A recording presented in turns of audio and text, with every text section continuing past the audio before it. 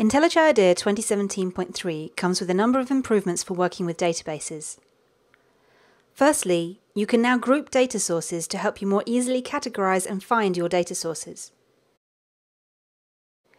You can create new groups or add to existing groups, and you can easily move multiple data sources into a group. Next, there's a new Jump to Console option when you right-click on a data source. So now you can see and navigate to any of the consoles for that source.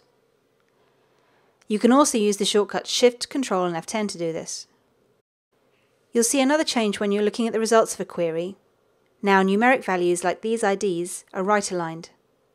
The same applies when you're looking at the values in a table. Another new feature is the ability to select the database or schema to run a script against when you choose to run it from the project window.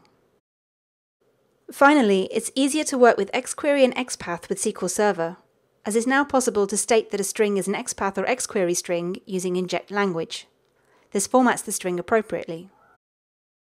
There are other changes to help working with databases, such as support for foreign data wrappers in Postgres. See more details at the IntelliJ IDEA blog. Thanks for watching.